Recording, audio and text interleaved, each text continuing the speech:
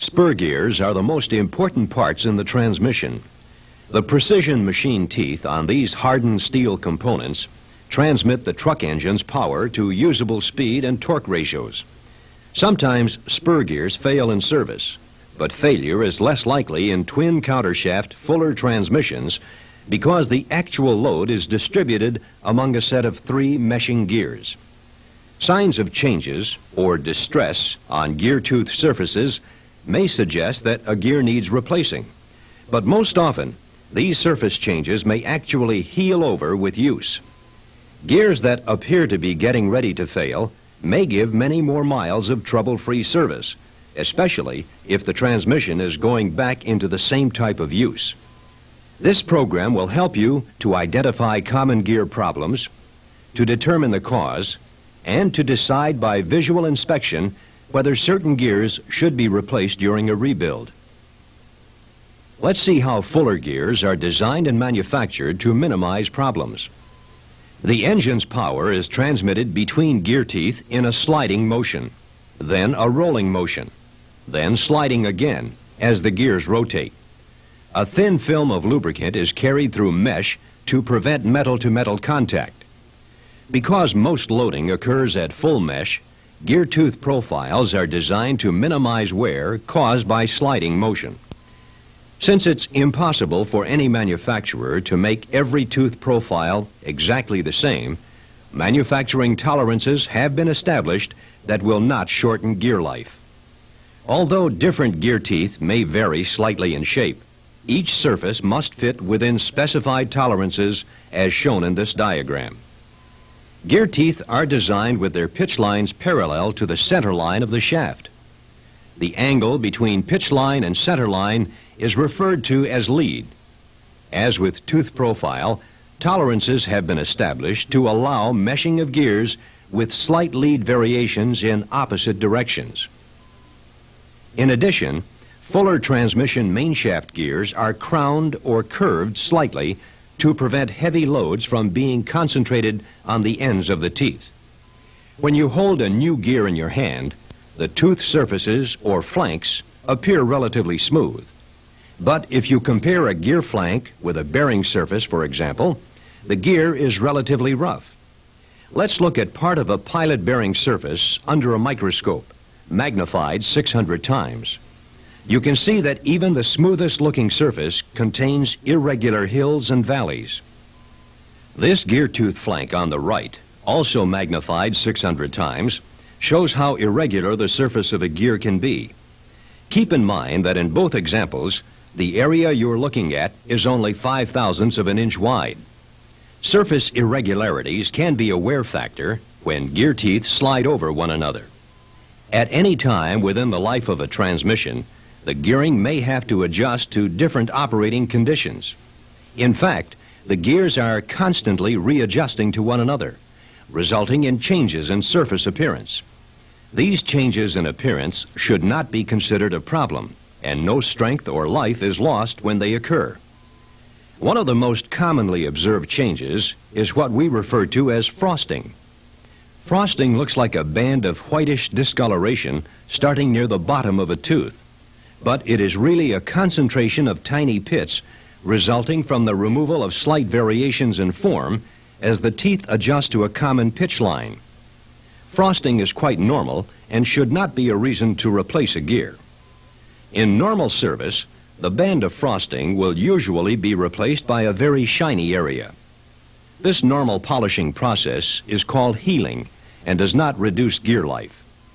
Frosting may occur on other parts of the tooth when mating teeth are within tolerances, but have lead variations in opposite directions.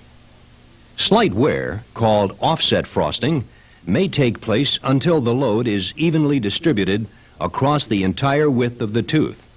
Then healing should occur with no further wear. Initial pitting is another result of normal changes in gear surface. Lubricant fills the irregularities we saw in the microscopic views of tooth surfaces. But sometimes, under repeated heavy loads, the oil pressure developed between teeth may start small surface fractures that eventually break out to form tiny pits. Slightly rougher than frosting Initial pitting will not cause noise and, like frosting, usually heals over. This gear shows both frosting and initial pitting, but it should not be replaced because both distress signs are likely to heal over without further problems. Because the fuller twin countershaft design distributes the load more evenly over a set of 3 gears instead of only 2, we sometimes see combinations of minor distress forms or acceleration of healing not normally seen in a single countershaft transmission. There are several factors that may cause progressive forms of surface distress. For example, inadequate lubrication can cause frosting and pitting to advance to a more severe stage instead of healing over. Because of this, it is extremely important to use the correct type of lubricant. Be sure it is of adequate viscosity. Maintain proper lube level and change lubricant at recommended intervals.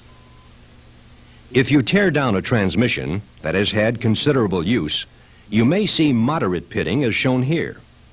This gear has pitting about twice the size of initial pitting on approximately half of the tooth surface, and it has lived about half its expected life. The teeth have not been weakened significantly, and there is no danger of breakage. As with gears that show frosting or initial pitting, this type of moderate pitting will not cause a noise complaint because the overall involute or curved form of the tooth has not been affected. This gear also has pitting on approximately 50% of the tooth surface, but unlike the previous gear shown, this gear should be replaced. The pitting is concentrated at the pitch line, which changes the involute form. Although the teeth have not been significantly weakened, noise can be generated because the involute form no longer falls within the tolerance band discussed earlier. This gear should be replaced because noise and fatigue fractures may occur. Notice that the pit craters are much larger and deeper than in moderate pitting. This kind of destructive pitting can cause very serious problems. You've just seen in destructive pitting one example of the kind of distress sign that means the gear should be replaced. Let's pause for a moment and review the factors to consider when deciding whether to replace a certain gear or reinstall the old one. The first thing to think about is how much longer the transmission is expected to be in service. The second factor is the kind of service. For example, in a transmission that is expected to give 500,000 miles of service, you find moderate pitting of the main drive gear at 300,000 miles. If there is not a noise complaint and the transmission is going back into the same operation, there should be no reason to replace the gear. On the other hand, rougher driving conditions may increase wear. If a transmission previously driven under moderate highway conditions is going to be rebuilt and installed in a truck operating under more severe conditions, then gears that are already showing signs of advanced stages of distress cannot be expected to wear at the same rate as in the past. Another factor is noise. If a noise complaint has been traced to a particular gear set, the noise may be a sign of future trouble. The entire gear set should be replaced, regardless of its appearance. Finally, if you don't know the past history of the transmission, its application, any previous noise complaints, its expected life, then questionable gears should be replaced. We've looked at examples of minor and progressive forms of gear tooth surface distress, problems that may not require replacing the gears. Now let's examine the kinds of trouble that always require replacement, replacing not just the single distressed gear, but the gears it mates with as well. This is spalling. Extreme overloading for a short period of time can cause these craters, which are similar to destructive pitting, except that the pits are wider and shallower. This gear and its mates should all be replaced. Scoring, as shown here, is caused by high-temperature metal-to-metal contact resulting from insufficient oil film between mating teeth. The extreme heat causes an alternate welding and tearing of metal, which is rapidly worn away from the tooth surface. Replace. Burning is another problem resulting from extremely high operating temperatures. When inspecting a transmission with a burned headset like this, It's not unusual to find the main drive gear badly scored, with only slight visible damage to the mating gears. This difference in wear occurs because the teeth of the main drive gear make contact almost 3 times as often as the teeth of the mating countershaft gears. When replacing a burned main drive gear, also replace the mating gears even if there is no visible damage. Finally, there are 3 types of fractures that always require replacement. When a gear tooth breaks out, not only will that gear fail, but loose pieces of metal can cause further serious damage to other parts of the transmission. The 3 types of gear tooth fractures are impact fractures, fatigue fractures, and stringers, or gas pockets. Here you see an impact fracture caused either by a shock load or by a foreign object passing through the gear mesh. An impact fracture can be identified by a bump on the compression side of the fractured area. The more cycles the gear has run after the fracture, the smaller the bump will be. In addition to the gear which has a tooth fracture, the other 2 gears of that set should also be replaced, even though they may look undamaged. All gearing should be inspected for possible damage caused by the broken tooth running through the transmission.